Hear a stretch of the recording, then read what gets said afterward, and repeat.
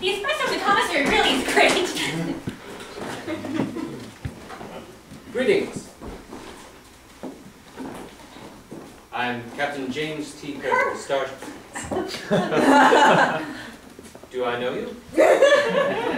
Maybe. I remember in my youth playing with a young boy named Kirk who looked a lot like you. I'm Leiliana. Leiliana?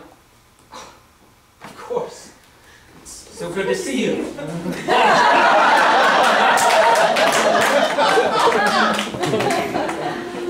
You haven't changed a bit. What brings you back? We are on a routine mission, diplomacy. Where are all your people? Things are not good, Kirk. The porcupines have all shed. Their grand coats and their spikes, they're all gone. They're hideous without their needles. I can barely look at them, but I have to care for them. Somebody has to. O'Shea, take a reading on this porcupine.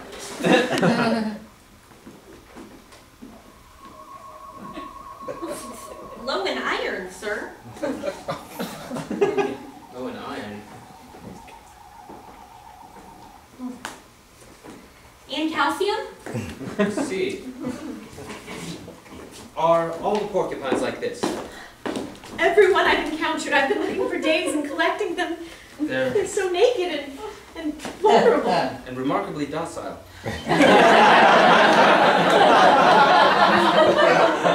You remember the first time we encountered the porcupines, didn't you? You took your sword off and tried to attack them with it. I won't make that mistake again. It would be fine if you did.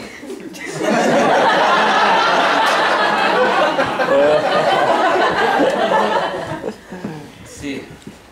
I fear that the great porcupine has forsaken us.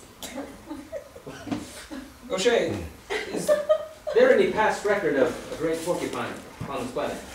Well, there were rumors, sir, but nothing concrete. See.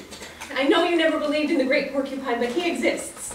He watches over all the porcupines. Leiliana, it's a children's tale, meant to scare children or inspire them, depending on what you needed it for. Don't you remember? I remember a lot of things, but a lot has happened since you left. Yes, I know. But I've returned, even if only for a short time. Come, we should return to Mr. Spock and bring these porcupine samples. He may be able to discern something.